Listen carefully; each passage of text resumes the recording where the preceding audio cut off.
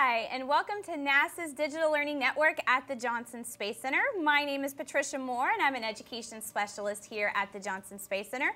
And we have a really great program today for you that focuses on all of the International Space Station partners and the cultures as well as their music.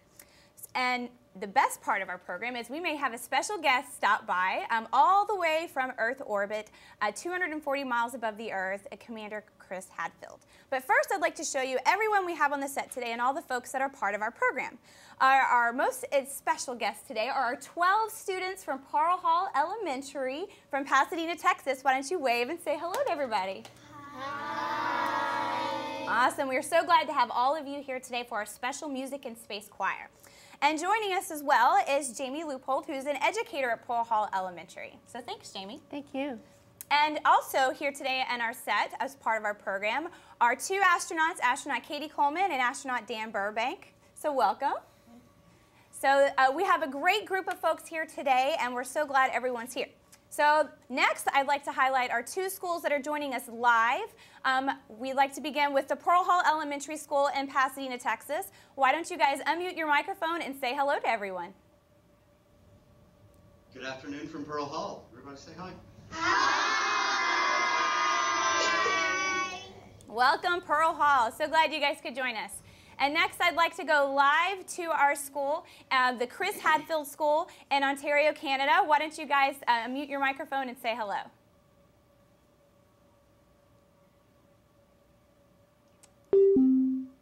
Whoop, it looks like we may have lost them, so we'll give them a chance in a little while to say hello when we do some question and answers.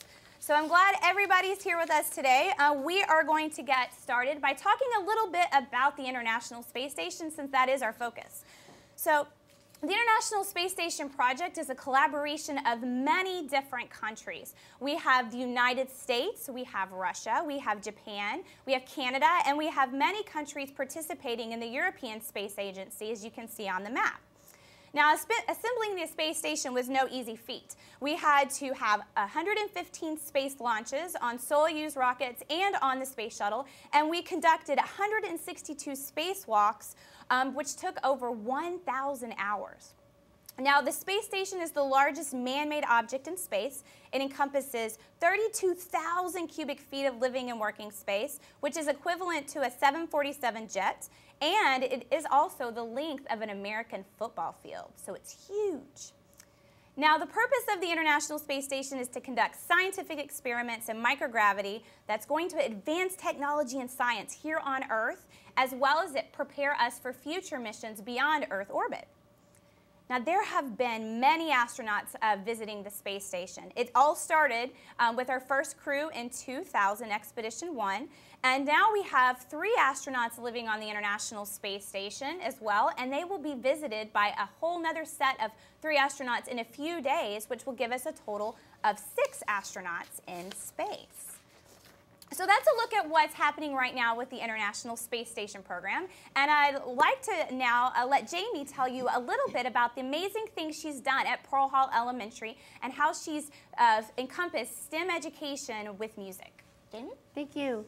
We have a special program that was developed 12 years ago by the music team at our school, and it's called Building Cultural Bridges.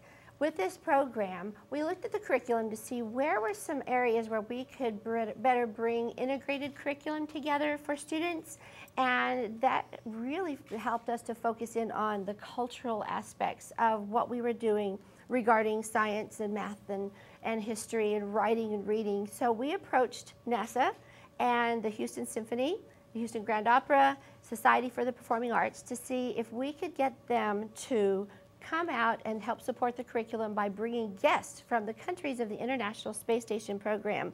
Let children interview them, they learn their folk songs, they learn literature from their country, so they have a taste of what it's like to go out and what astronauts are doing now, working in partners around the world, and put this into a real-life learning situation. So the children actually interview these guests, and the astronauts who are participating in today's program have been at the school and have been interviewed by children. And so their songs we've learned, and every kid, kindergarten through 4th grade, learns their music as well. And it's great to have the opportunities here today to share some of that music. And whenever we look at how does a song connect to curriculum in science or math, it could be a song about a science topic, or it could be connecting us with simply our learning patterns. So music is a special way that we all learn, and it allows us to better become a vessel for learning. It connects emotionally for kids, which helps the memory stay longer. And when kids are connected to any kind of learning emotionally, they have this incredible, complete experience that stays with them when they leave the classroom or when they leave Space Center Houston. And the experience stays with them, but so does the content. And so it provides for a deeper and more broad learning opportunity for the kids. And to take that and move that into astronauts worldwide and their cultures and what is being done academically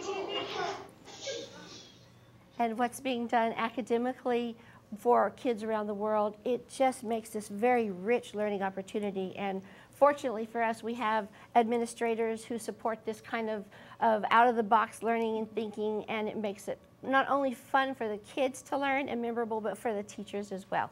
That's just such an amazing program. So thank you for sharing that. And it sounds like our missing school just appeared. So the Chris Hadfield School in Ontario, Canada. Why don't you guys unmute your microphone and say hello to everybody? Hi, we're so glad you could join us today. All right. Okay, so that's great. So I'm glad we have everybody. So let me tell you a little bit about what we're going to do today. We are going to focus on each of the partners of the International Space Station and highlight each of the countries and the culture. We're going to talk about their contributions to the International Space Station project, talk about how we're all working together and the special things that each country is doing, and then we're going to highlight each culture with a song by the students. So let's go ahead and begin with our first country, and we're going to begin with Japan. So we have Japan, which is part of the Japanese Aerospace Exploration Agency, and Katie is going to talk to us a little bit about their partnership with NASA. Well, my experience with it was training in Japan, learning some of the Japanese experiments, but then also living on the space station. The Japanese Space Agency has a whole module with a big stowage compartment on top, which we loved, and then a back porch. And what you're seeing right now is two of our astronauts, and let's see, that's Naoko Yamazaki and is that Soichi. And so they're both in the Japanese experiment module, and you can see that it's really pretty big. It's a great place for us to store a lot of things, but it's a magical place for science. They have some equipment that we don't have other places there. They have a centrifuge. So and it's not a huge thing, it's actually kind of small, but there's a way that we can grow plants where we wonder, you know, what's going to happen with plants up in space? Because we want to have food on our way to Mars, and we're going to have to grow it. So we need to understand how to grow things up in space, but it teaches us lessons for how to grow things down here too. And that centrifuge allows us to take the same little plants and same little seeds and things and have some of them be weightless, and some of them in the centrifuge feeling just as if they were on Earth, having 1 degree of gravity, a 1G atmosphere. So there's a lot of really neat things that we can do there. I think we also have a picture that shows the Japanese experiment module from the outside. And you see that hanging off the end there? That is what I call the back porch. It's got a big long name, but that is where we have other experiments. Many of them are telescopes. So here we have our space station in low Earth orbit, and then we have telescopes up on that space station, and whenever we see something really exciting happening out in the universe, we can get every telescope looking at the same thing at the same time. And those telescopes are actually kind of different, all of them, so they give us a lot of information about stars exploding and galaxies colliding and black holes and all those things. So it's really a pretty neat place to do science. And I think it's also a kind of a quiet place on the space station, and a lot of us like to go there to talk to our families because it's quiet. And I used to like to go there to play my flute. I think you guys have a video of something I did for just this time of year.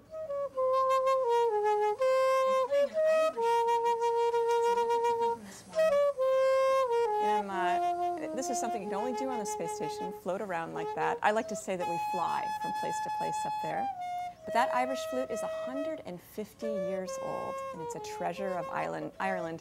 So it's pretty neat to have it up there, have something so old be in a place that was so new and so modern.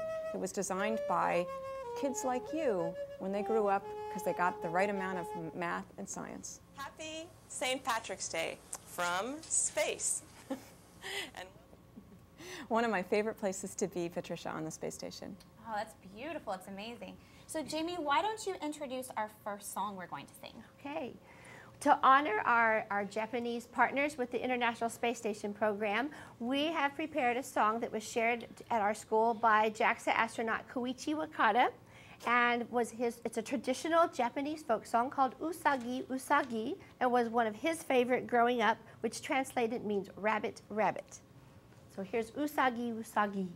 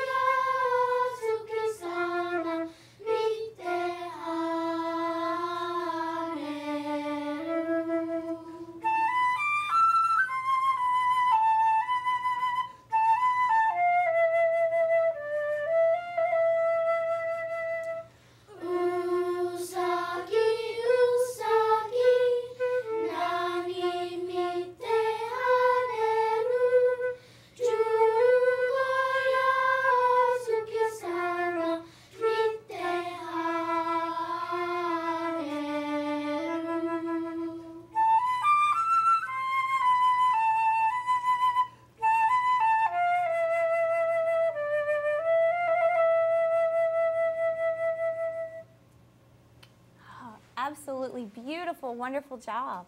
Great job. All right, so now we would like to highlight our next partner.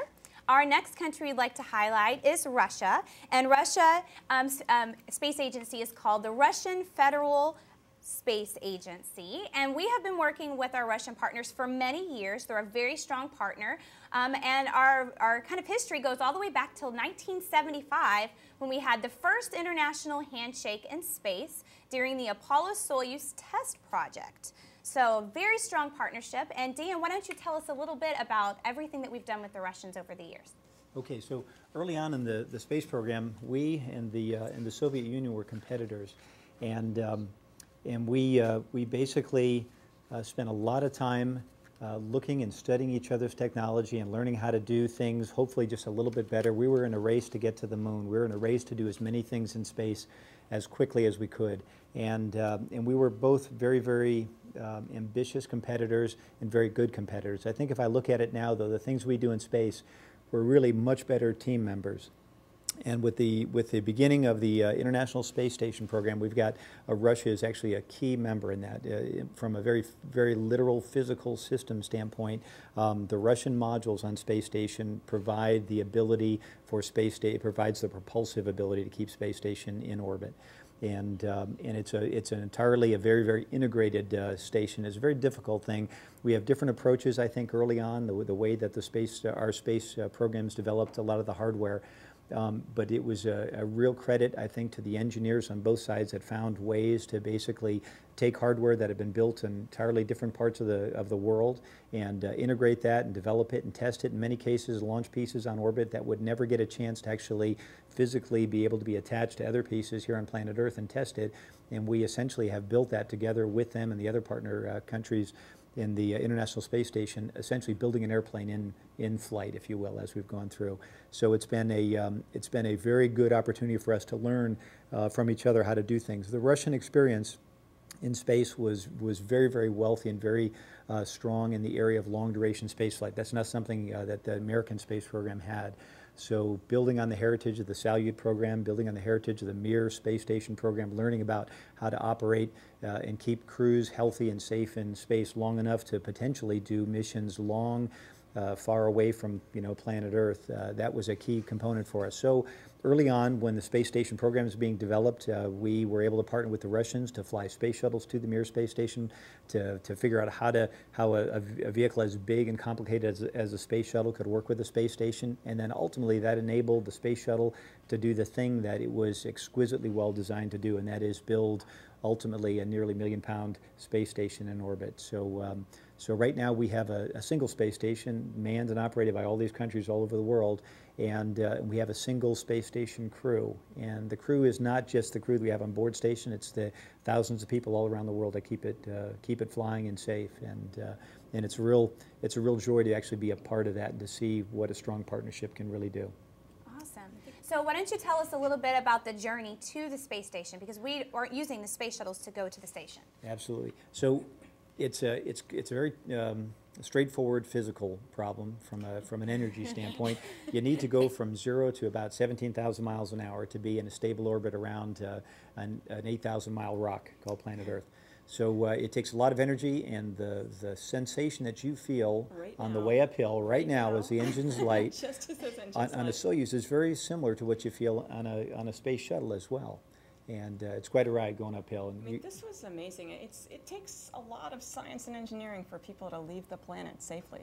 And there we are in my launch about 2 years ago. I'm waving, and we spent about 2 days in this tiny little capsule that is just as small as Dan and I sitting together, plus one more person.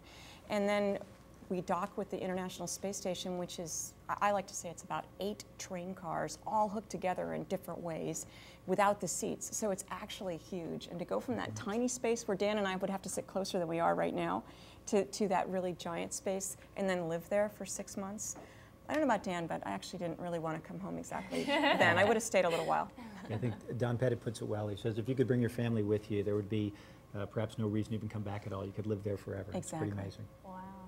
All right, so Jami, we have a song to sing now. We so do, Why yes. don't you tell us a little bit about our next song? This is a traditional Russian folk song for our Building Cultural Bridges program. Was contributed by one of NASA's well-known engineers. It's Dr. Jack Bacon. He spent much time in Russia, specifically with the space program, and he shared and taught our students how to sing Kalinka.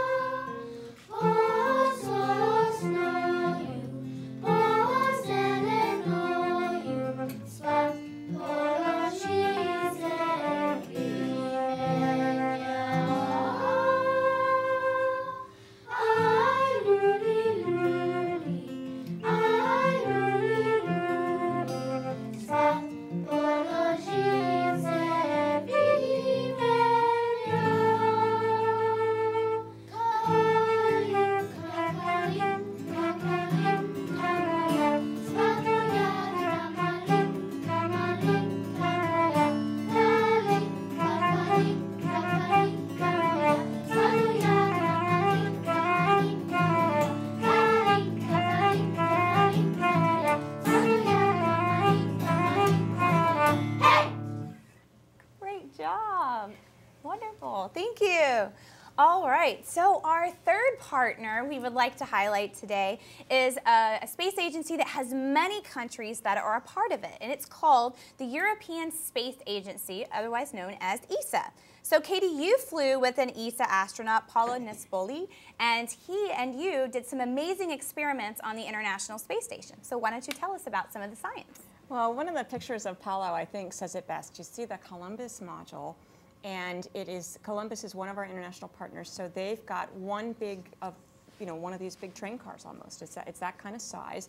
And on the sides and on the ceiling and on the floor, we can use all that space, and we fill it with experiments, plus a few other things that we'll talk about in a few minutes, which would be some things that we use for recreation, like fun, like musical instruments. But there's Paolo, and he's getting one of the experiments set right now. And a lot of the things that we do are medical experiments. We're trying to understand what happens to people up in space. Because when we go to Mars, we'd like to come back. And we'd like to be able to work there and do experiments there. So we need to understand what's going to happen to people, what happens to our hearts when they don't have to work so hard to pump blood all the way up to our head like they do down here on the Earth. So we can do experiments with our hearts.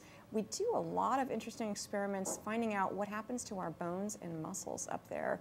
Because down here, all you kids are walking around, and every time you take a step like that, it is sending a message to your brain that says, hey, she needs those bones and muscles. So let's keep them strong. Well, in space, when I'm floating around, it doesn't happen that way. And so I have to exercise, and I have to watch what I eat. And it turns out that exercising certainly can keep us from losing our bones and muscles. And that helps us learn lessons for people up in space, for other people too, down here on the Earth. Some of the other experiments that we do, this is one of we're looking at actually Paolo's brain, understanding what is it thinking when everything is floating around. We also have experiments where we grow crystals. Because we don't have very much gravity, we can grow really perfect crystals up on the space station. And here you see on one side is sort of I call it the ugly Earth crystal. On the other side is a really perfect, beautiful crystal that we grew in space.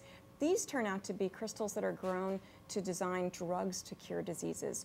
It's like fitting a key into a lock, and we have to understand exactly what the lock looks like to make a perfect key. And so up in space with our more perfect crystals, we can design drugs. This one happens to be for muscular dystrophy. So we've designed some drugs up there that are beginning to work down here on Earth. And let's see, what else do we have? I think we have a candle flame. This I love to see because you can see on the left that flame that's going big and tall. Well, that's because the candle burns. There's gases that are given off. Those lighter gases, like hot air balloons, are rising.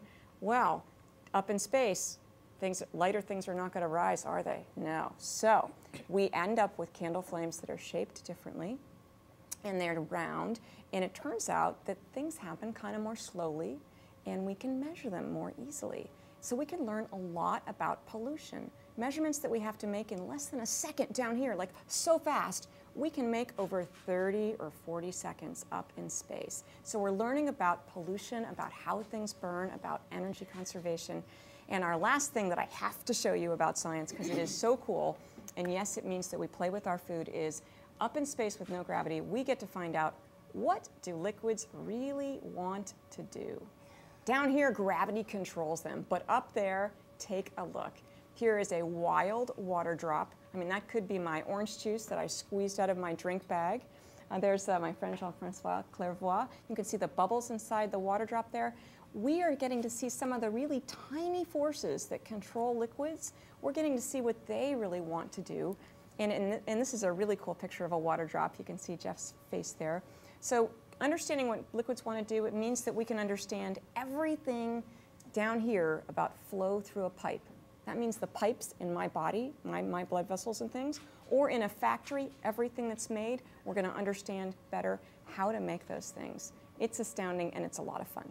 It is, and it seems as though all the things that we're doing on the space station have such a great complement to help us understand things here on Earth. There's all sorts of spin-offs that you may not even realize that are there that help us and make our lives better here on Earth. No question. Awesome. All right. Well, Jami, why don't you introduce our next song? Next song, I think, is a beautiful song. It was shared by a Swedish trombonist who plays here in Houston with the Houston Symphony and the ballet, Thomas Hultin, and this is Vem kan segla, or Who Can Sail. It speaks of Nordish fishermen leaving that part of Europe, coming across the Atlantic, not knowing if they would return. Who can sail, or Vem kan segla?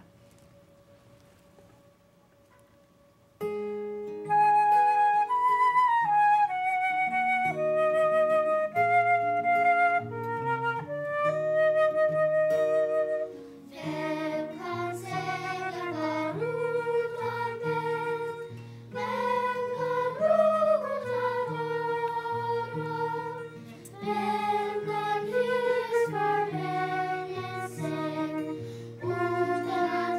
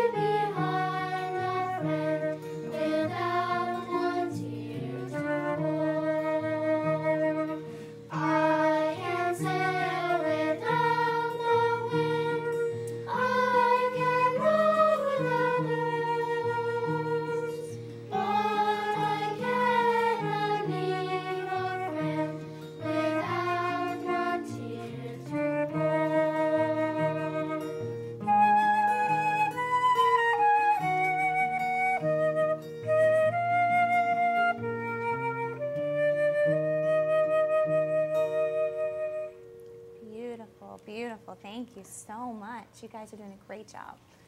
All right, so we have about 10 minutes before we are going to have a special guest join us. A little bit less than 10 minutes. And so what I'd like to do is go to Pearl Hall Elementary. I'm going to let you guys ask a question of Katie and Dan while we are waiting for our special guest from the International Space Station to connect. So please unmute your microphone. I know this is impromptu, but please unmute your microphone. And why don't you guys ask a question, something you've always wanted to know, but not one of the questions you were going to ask Chris. Hi, my name is Dahel. Have you learned something new from an astronaut that did things differently in this country that was better than your way? If yes, what was it and from which country? You learned something from another astronaut about, well, I guess I can give you one example, and I think there's lots and lots of things that we've learned. And I think the question was, have we learned something from another astronaut from another country that helped our life in space, I think, become better? And I can give you an example from my first mission, which was STS-106. This was in September of 2000, about 12 or almost 13 years ago. And we were bringing up lots of cargo to activate the service module, the first very, very large module of the Russians, their contribution to the International Space Station. And we had two crewmates on there that were Russian crewmates. And one of them, Yuri Malenchko, had been the commander of the Mir space station years before. And shortly, and a lot of times when spacecraft get into space, shortly after that happens, a lot of things that would end up on the floor down here that you would never see, sometimes as soon as the engines quit, can fly off the floor and just be floating in the air. And that's true for new modules, new spacecraft, for example, as well. So we launch them often, unmanned, and they will dock to the space station. We think they're completely clean, and they have been meticulously cleaned before launch. But then often there'll be small particles, maybe a small metal shaving or something that's suspended in the air. And shortly after we got to space station, I think got a small piece of a metal shaving in my eye. And that could have been a very big deal, and we always worry about things like that. In fact, we work very hard to try to scrub the atmosphere. Before we go into modules, we try our best to get the airflow going and to get the fans and the filters working to eliminate those kinds of things, but sometimes there might be a little eddy where something will be in there. And anyways, in this case here, it was kind of a big deal. We have special goggles on space station that we can sometimes use to very, very carefully try to get particles out of your eye so it doesn't present a problem. But Yuri had a much better idea, something you do all the time. Yeah, exactly. And all you do is like the picture that Katie talked about earlier with the video with a ball of water. Absent the force of gravity, the surface tension becomes a dominant force. Water very happily takes the shape of a sphere, and it'll float there in front of you. And so Yuri squirted a large ball of water, and it just floated in front of me, and we floated my eye over to the ball of water. And essentially this eye was underwater, everything else was fine, plenty of air to breathe. Blink a couple times, wipe it out with a towel, and life was good, no issue. And that's kind of thing, little things like that, that people who live in space a long, long time become very good at, very efficient at. Wow, that's really amazing. So we've got a few more minutes before we're going live to our commander on the International Space Station. So I'd like to go to the Chris Hadfield School in Canada. Why don't you guys unmute your microphone and ask us a question that you hadn't intended on asking Chris?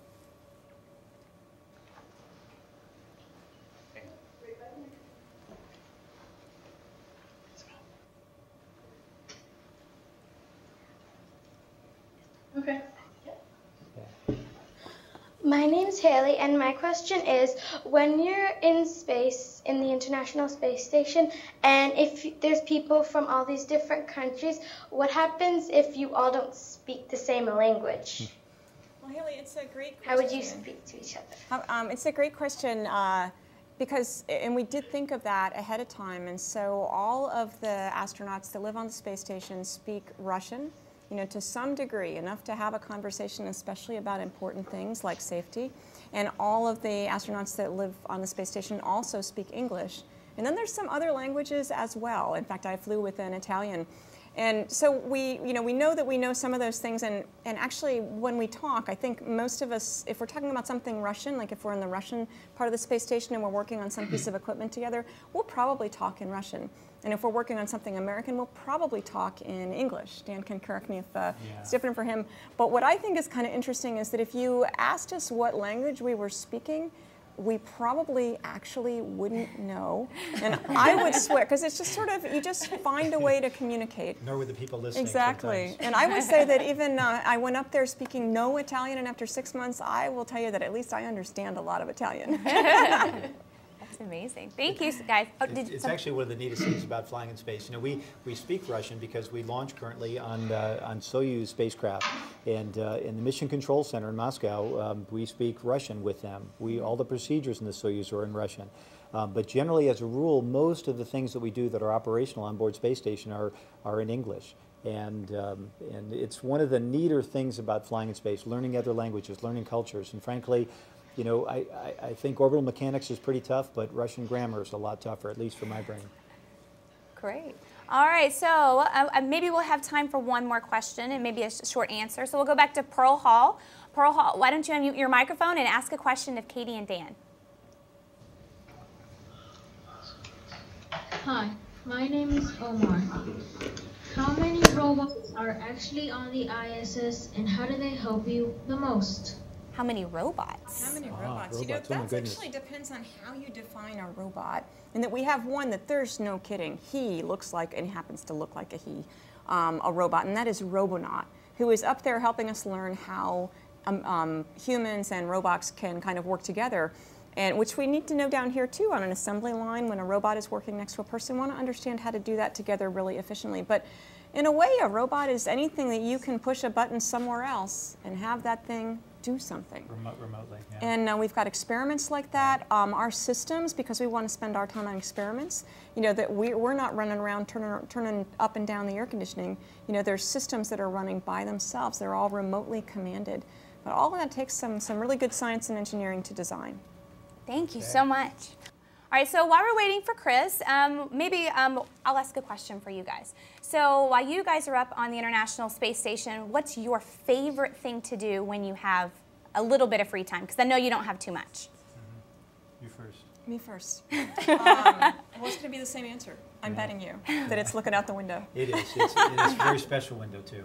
The cupola, I think, is just spectacular. We've got a window that's essentially a 360-degree window on the world. It's like a bubble underneath. Bubble. You know, there's windows this station. way, and there's a window here. And you can see an entire continent spread out beneath you. And the station is flying along at 5 miles a second, and you're flying like Superman over the Himalayas, and it is absolutely breathtaking. We used to have just like windows that were round. And so like if I'm looking and now we're going to go over Hawaii, well, I mean there's a huge ocean and then there's little Hawaii. And so it's going to go by pretty fast because we're going about 5 miles every second. So it's hard to see things just whizzing by when you just have that round window that like things are going frame, by, almost. like a picture frame, exactly. Yeah. And so the fact that we now have a three-dimensional window where I can look out, and I'm from Massachusetts, so I see Cape Cod has very distinctive architecture, and I can see Cape Cod, actually so is Dan. So I can see Cape Cod coming, and then we're there, and then it's going away, and all that happens in about a minute. And I feel like I've been there because I can kind of see it before and I can see it after. A big part of some of the science that we do on the space station is Earth imagery, and so I know you guys are trained on how to take really good pictures so scientists can use those images to study the Earth. Do you have an example of maybe a picture that you took that was really interesting, something you weren't expecting? Well, I was up there during the Japanese tsunami, and we didn't actually see the tsunami itself happen, but we certainly were aware of it, and then when we went over Japan after that, they actually used our photos from the space station to understand our photos at night showed how much power was still available on the islands of Japan to people, and we could take pictures that showed them the flooding damage in a sort of very big picture way and also detailed when they zoomed in.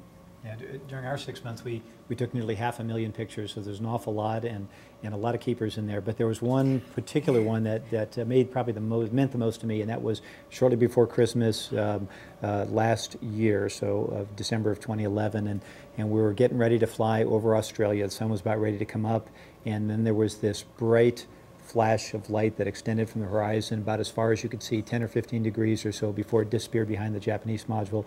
And it was a comet that no one expected to survive a close pass to the sun. And it was spectacular. It was our friend for, Comet Lovejoy was our friend for like 2 weeks probably. We would see it almost probably 8 or 10 times a day, and really breathtaking. It's amazing. All right, well, we're going to give our comm check another try. So, Commander Hadfield, do you read us here at the Digital Learning Network at Johnson Space Center? Commander Hadfield, do you read us? And all of the students involved today, I have you loud and clear. Can you hear me? We can hear you. Great. Thank you so much for joining us today. I know you have a busy schedule, and I know you have lots to share. So why don't you tell us a little bit about what's going on in the space station and the importance of science and music education? It's an amazing week on Space Station.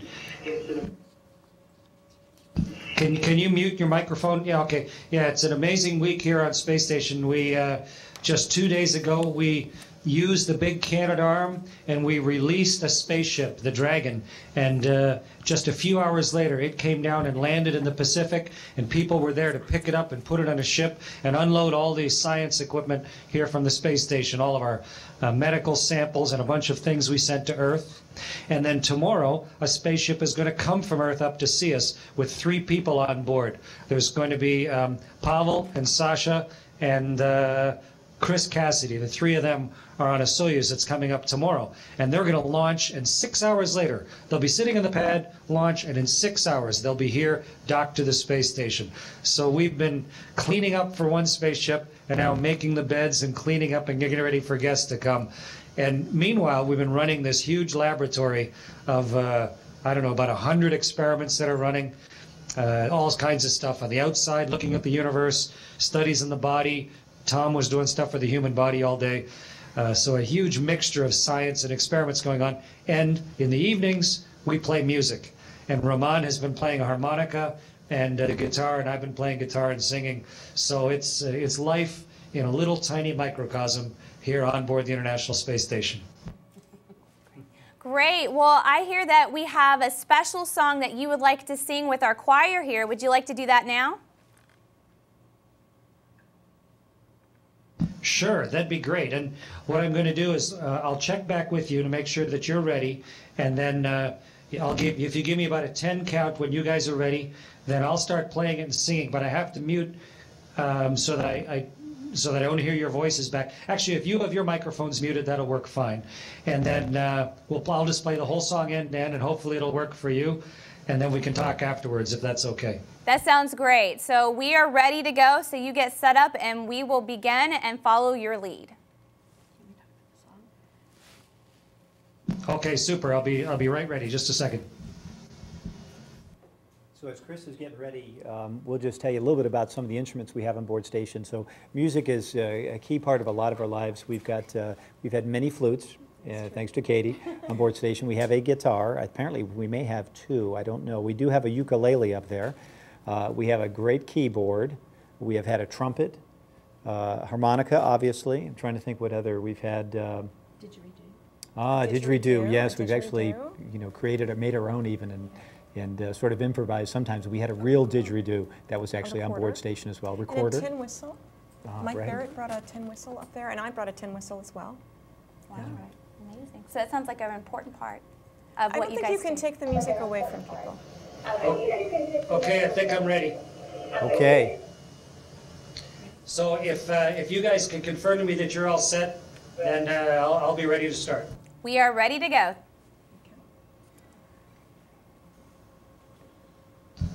All right, this is a song that was written by my brother for my first space flight. The first time I flew in space, when I went to the space station Mir.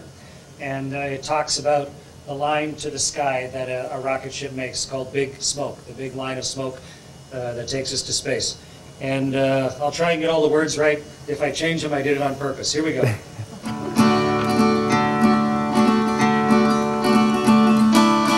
smoke standing in the morning. Big smoke pointed at the sky. Big smoke, take away our sister. Lift her up and show us how to fly. Big smoke, louder than the thunder. Big smoke, taller than the storm. Big smoke, rise above these troubles. Lift them up and keep them safe and warm. And I don't know why we ride on the flame, 'cause sometimes we're riding blind. All I know is the future is waiting out there for us to find. Big smoke, 10,000 years of building. Big smoke, all the careful plans. Big smoke, pure imagination, lifted by a little steady hands. And I don't know why we ride on the flame, 'cause sometimes we're riding blind. All I know is the future is waiting out there for us to find. Big smoke, no one says it's easy. Big smoke, more fragile than you see. Big smoke, carry precious cargo. Show us how to live and how to dream. And big smoke, carry precious cargo. Show us how to live and how to dream.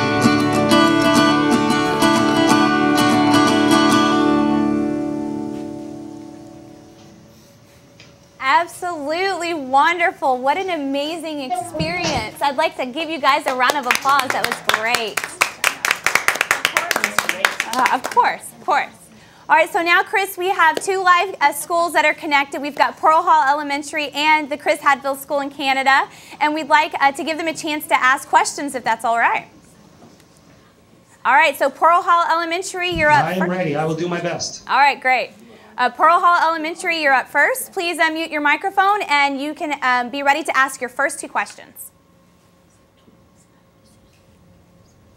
Hello, my name is Ronnie. And mine is Gerardo. What has been or will be your favorite experiment to do in space? And have you done an experiment that the results may have surprised you?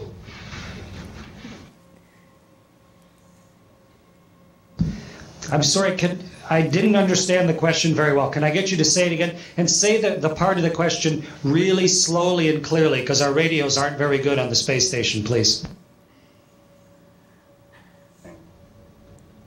What has been or will be your favorite experiment to do in space? What has been your favorite experiment to do in space? And have you done any experiment that the results may have surprised you? And have you done any experiments that the results surprised you?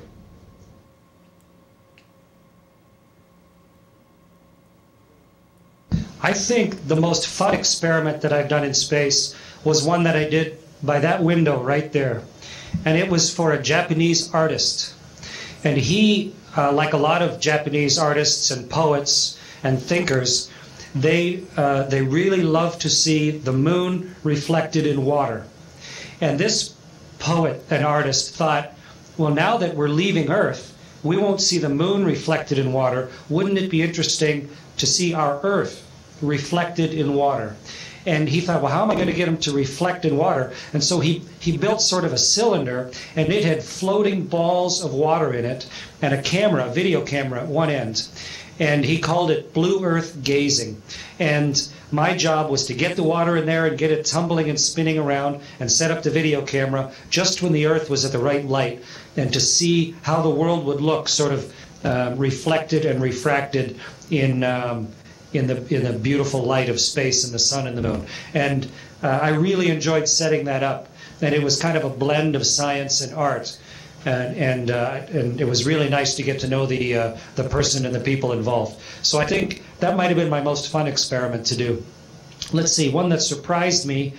Actually, this one that's right over here is a Canadian experiment. And what it's looking at is little tiny, tiny particles that you can't even see, so small that they're not just like mini or micro. We call them nanoparticles because they're a billionth of an inch and or a meter.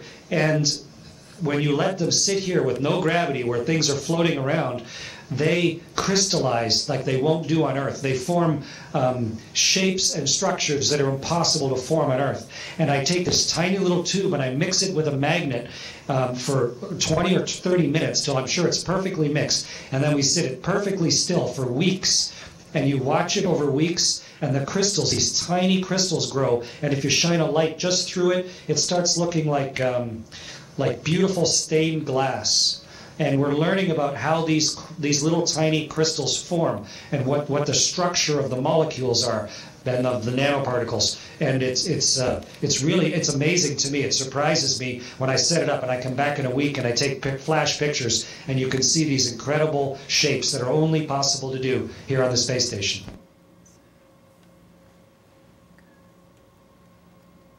All right, Pearl Hall, what's your next question, please?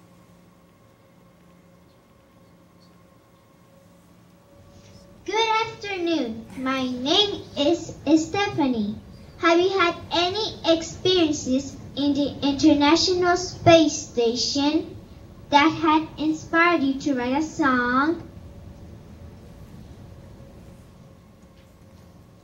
That was a really clearly spoken question. Thank you very much. Yes, actually, I was talking to a friend. And my friend and I were talking about what it was like to fly in space. And they said, well, you know, sometimes you need to leave home in order to understand it better. And it's an old story, but it's really visible to me when you leave home so much, when you actually leave the planet. And I started writing a song called Leaving Port, you know, like a ship sailing out to sea.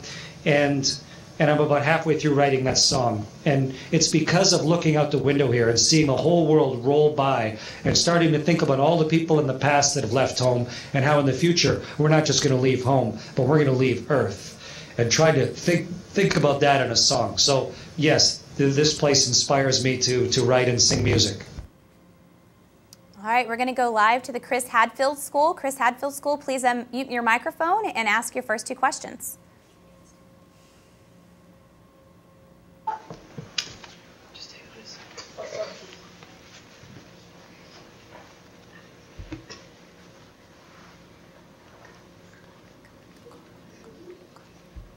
Hi, my name is Abigail, and my question is...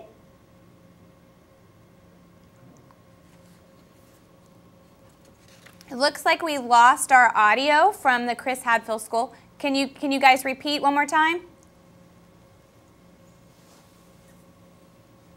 All right, I'm going to ask the question this. So the folks at the Chris Hadfield School, they would like to know, since taking over as the first Canadian commander of the International Space Station, do you feel that you have been working harder, and how has it changed your job?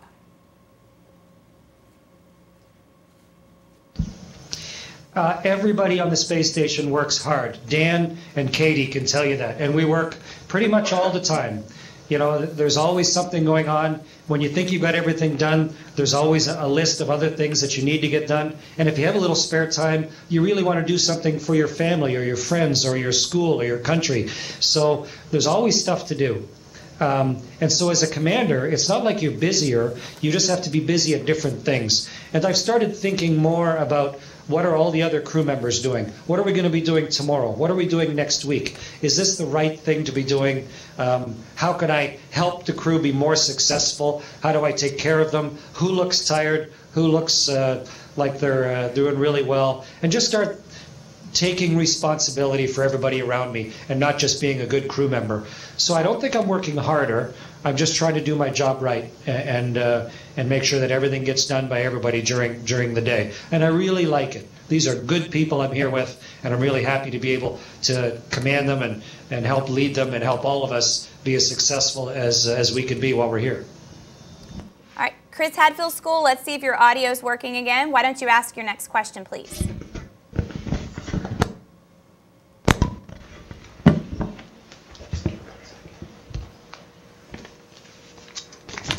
Go ahead and ask your next question. Hello, my name is Eliana, and my question is, was it difficult to connect to Ed Robertson while you were working on your song for Music Monday? If so, why? How does it feel to know that so many kids will be singing your song? That's a good question. First off, it feels great that so many people like that song. I've heard from thousands of people that like it. It's been translated into over 15 languages, including even sign language. And I really like the song. It's fun. Ed's a really talented musician, and he took what was kind of a very basic idea of mine and really turned it into a beautiful song that tells the story very well. And Ed and I had been working on basic ideas for it for about a year. And once I got to space, then we would send emails to each other. And once in a while, we talk sort of like you and I are talking today. And then practice with the music. And we would send demo tapes or demo recordings back and forth to each other. He sent me a recording that he did with his family. And I sent him recordings that I did up here, and eventually we got it all together and made it work, including a student choir from the Toronto area too. And I think it really came out nicely, at a lot of different reasons. One, because it's a pretty song. Two, because of all the people that it brought together. And three, because it helps to tell the whole story of music and art and science and exploration all together. I'm really proud and happy to have worked with Ed Robertson and all those people on that song. Pearl Hall, you're up next, so please unmute your microphone and you can ask 2 questions.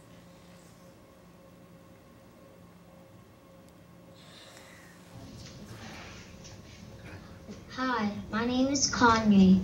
How do ISS crew members from different countries get to know each other before going to the space station? What happens when they don't get along?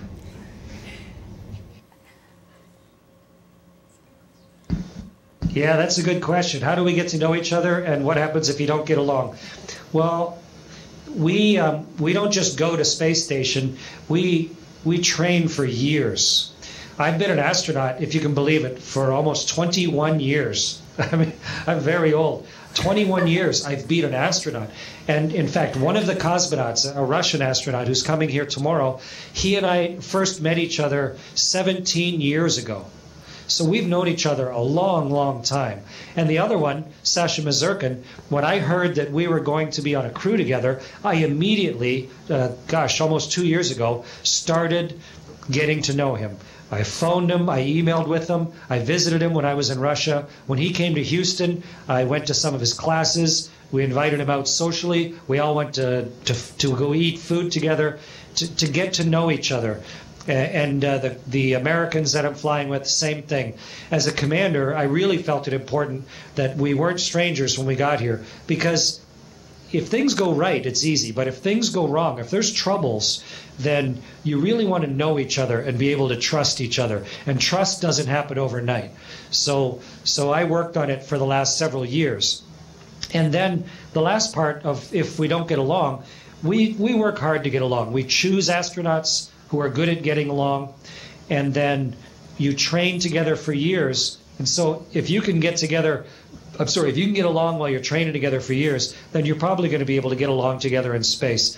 And then finally, as the commander up here and as a crew member, you really want to work every day on everybody getting along. You want to make sure that what you're doing is good for the other people. Be nice to them. Try and do something nice at least once for everybody else once every day. And we do. We get along just great. It's closer than a family. All right, Pearl Hall, what's your next question, please? has been... Louder.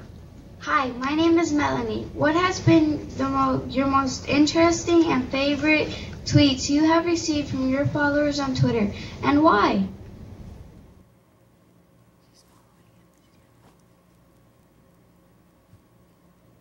Yeah, you know, people are interested in Twitter. For me, it's just exactly the same as what we're doing here. It's a way to communicate thoughts. And I'm really interested to hear what you're thinking. You know, everybody you ever meet knows something that you don't know. Everybody. Even if you talk to a 3-year-old, they know something that you don't know. And the fun part of life is getting to find out things that other people know that you don't, or the way they see the world. And Twitter is just another way to communicate. And it's the beautiful thing about it is from Space Station, for me, it's a way to help communicate very easily and quickly what's going on up here. And I think it's really worked because, I mean, hundreds of thousands of people are interested in what's going on in the space station, and they can feel involved every single day. They can see what we're seeing. The favorite, I don't know. I think my favorite is when people, they get on Twitter just to see what we're doing. And that happens every day. Every day there'll be a note from someone that says, "Hi, this is my very first tweet ever, and I only got on Twitter so that I could see what you're doing on Space Station." You can almost hear that they're a little bit nervous when they're typing their very first tweet, but they're also a little bit excited about seeing something new. And that feeling of nervousness and excitement of seeing something new is what this is all about. And so I just see this as a new technological way to communicate what's happening, and I love it that so many people are interested as a result. All right, the Chris Hadfield School, we have time for 2 more questions from you, and then we're going to let Chris tell us, give us some parting words. Hi, my name is Ganya, and my question is, when a crew member from a different culture is celebrating a holiday, do you celebrate it on board the ISS? If so, can you please give us an example?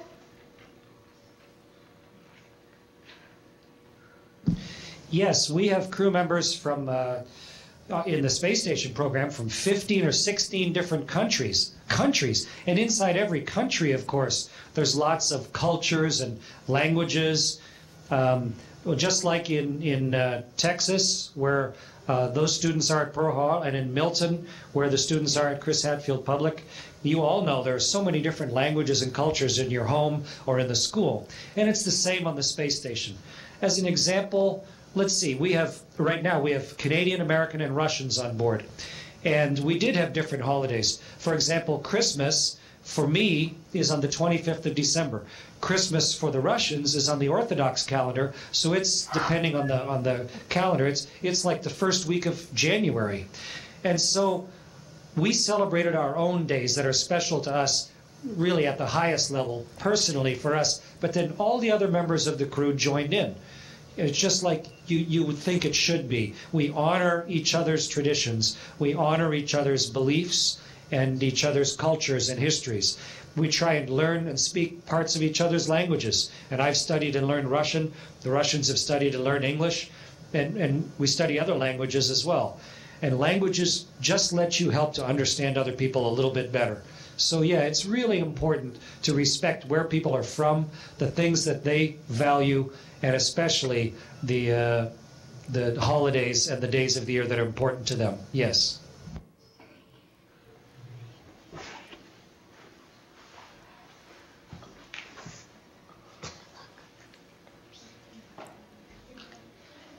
So, hi Commander Hadfield, my name is Zion, and my question is, have there been any other instruments in space other than your guitar? If so, what were they?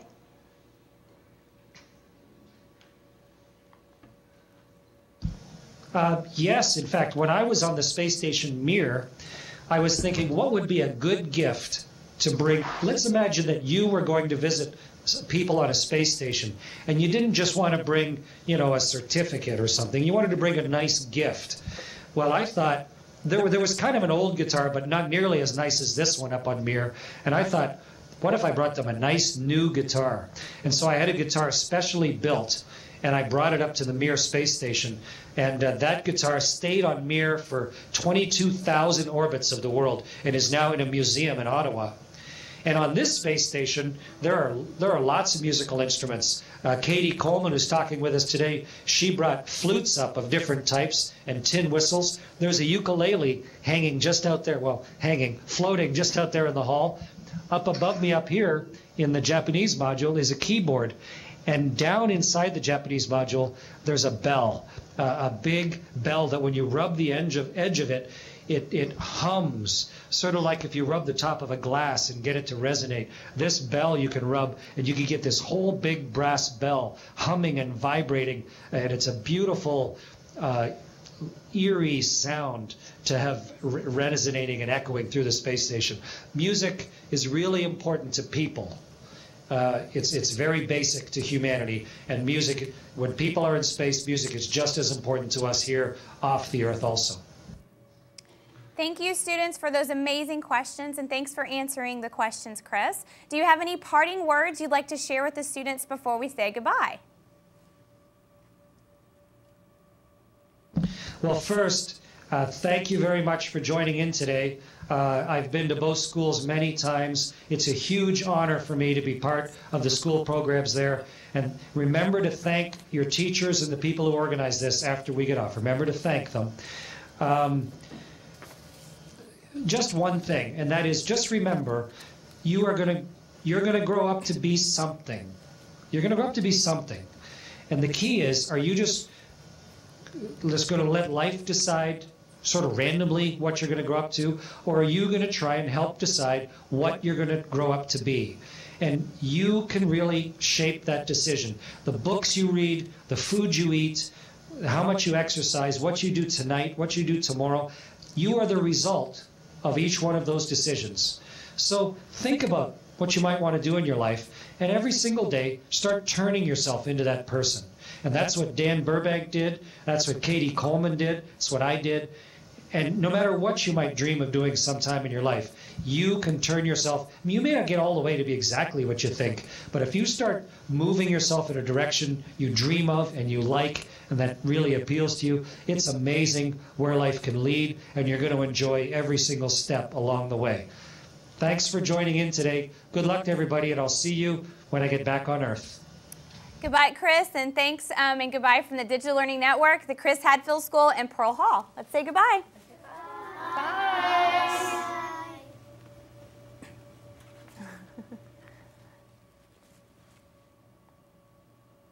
What an amazing experience for us all to have a downlink from the International Space Station. That was so cool. So we have highlighted each of our countries that are participating on the International Space Station, and we have one left.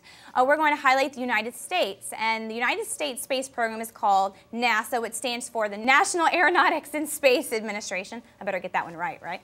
And I'm going to go ahead and let Dan talk a little bit about NASA and our contributions to the space station program. Okay. Getting to be a part of this magnificent space program for the years that I've been able to be here has been basically a dream, something that I could not have imagined when I was as young as these kids here, and I certainly probably couldn't even imagine it when I was a pilot and an engineer early on. The fact that human beings can do the things that we do, the fact that we can build spaceships that can take people to places like the International Space Station and allow that to be something that will that'll pave the way for us to go to the moon, to stay, to go on to Mars, to go to asteroids. That is just, to me, an amazing and really uplifting thing. And it's human beings who make all that possible.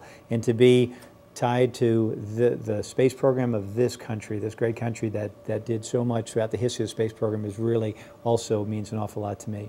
Space station is remarkably intricate. It takes just going outside to really get an impression of that. And when Anton and Anatoly did a spacewalk, or Anton and Oleg did a spacewalk during my mission, and the thing that they took when they came back in was that from the inside of the space station, like Katie was talking, they're fairly small modules, individual modules. You see the world of that module. Maybe you float down the cupola and you can see 2,000 miles in all different directions, but you don't see all the complicated machinery, all the incredible systems that make living in space possible. And to get outside and actually see that is just absolutely breathtaking. Well, You know, I like to emphasize how that all happens. Like, you know, Dan talked about how he felt lucky and privileged to be a part of this amazing endeavor. And you might think that people like Dan and I, you know, we were born and we always kind of knew that we would get to do such an amazing job. And it's just not true. Regular people get these jobs, and regular people design amazing space stations and amazing in the ways that we're allowed to live in space, because they're doing what you're doing right now. They start at the beginning, and they make sure that they are collecting all the tools that they might need along the road to do whatever they decide to do. And you probably don't know what you want to do right now, and you're not supposed to, but you are supposed to be collecting tools, what you're doing right now. You're finding out about things, you're asking questions, the basic things like math and science and some engineering, and also just writing in your own language, reading in your own language. Those things are so important, because otherwise you can't communicate the cool things that you've invented. So I just like to emphasize that when we see this amazing space station the size of a football field out in space, and you meet people who've lived there, and we talk with Chris who's still living there, and you realize that we're all human, realize that we have a lot of cool things that are left to do, and that you could be one of the people doing those things, if you make sure that you're collecting the tools you need along the way. Yeah, and about the cool things we're left to do. You know, we retired the space shuttle a little bit ago, and the space shuttle got to do what it was really well designed to do, and that is to build this space station. But that has allowed NASA right now to turn its sights on deeper space destinations, to be able to leave the orbit of Earth, to be able to go to the moon on a permanent basis. So right now, all across this country, there are companies building spacecraft that'll be able to get astronauts to and from space station on a regular basis. For all of us as human beings, that helps us. That gives us redundancy. So we have many ways to get to space. And at the same time, NASA's designing a heavy lift vehicle that can leave Earth far behind and go to the distant destinations that we really dream about. When I was 8 and Neil Armstrong and Buzz Aldrin were on the moon, I imagined that by now there would be thousands of people living in space, living on the moon in lunar habitats, and probably already on Mars by now.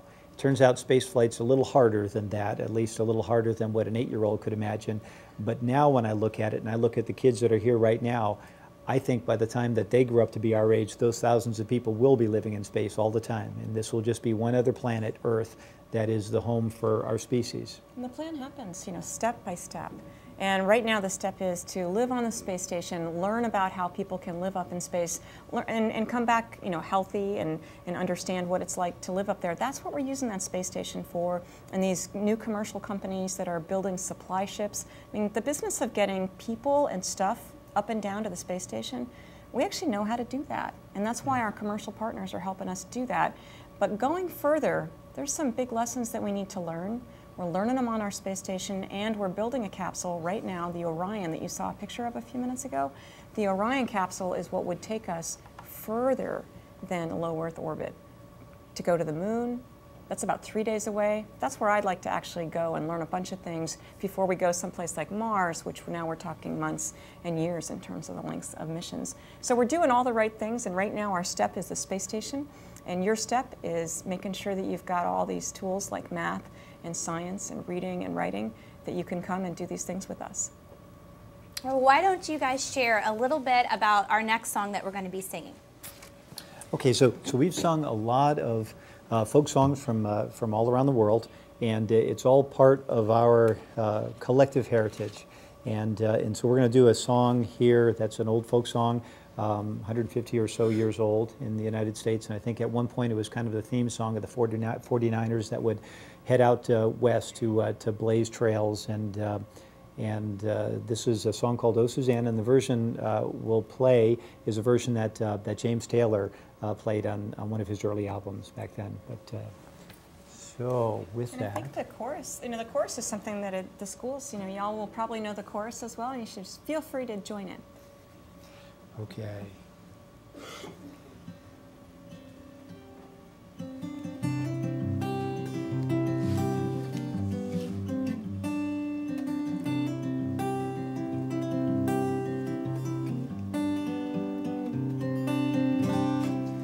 Well, I come from Alabama with his banjo on my knee, and I'm bound for Louisiana, my own true love for to see.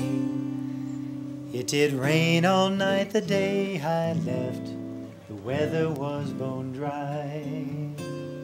The sun was so hot I froze myself. Susanna, don't you go on and cry.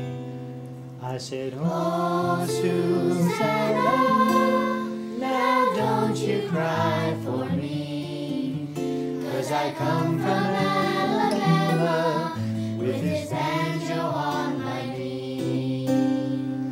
Well, I had myself a dream the other night when everything was still. I dreamed that I saw my girl Suzanne, she was coming around the hill. The buckwheat cake was in her mouth, a tear was in her eye. I said that I come from Dixieland, Susanna, don't you go on and cry. I said, oh, Susanna, now don't you cry for me, 'cause I come from Alabama with this banjo on my knee.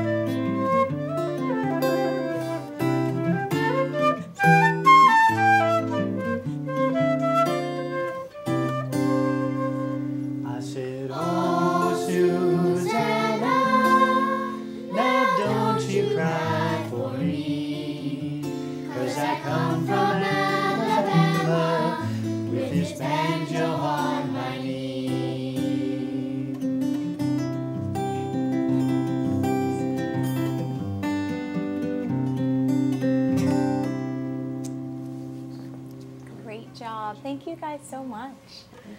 We have highlighted all of our countries within the International Space Station. We've sung songs that feature each of the cultures, and we had a downlink with Chris Hadfield on the space station. So it's been a very, very impressive and exciting program for all of us, and I hope you all have enjoyed it. Now, in closing, as you can imagine, when we're putting together a program like this, there are so many people that helped us make this happen. So I have several people I want to thank, so just bear with me. But I want to begin by thanking everybody that's on the set, starting with astronaut Katie Coleman and astronaut Dan Burbank. Thank you so much for being here.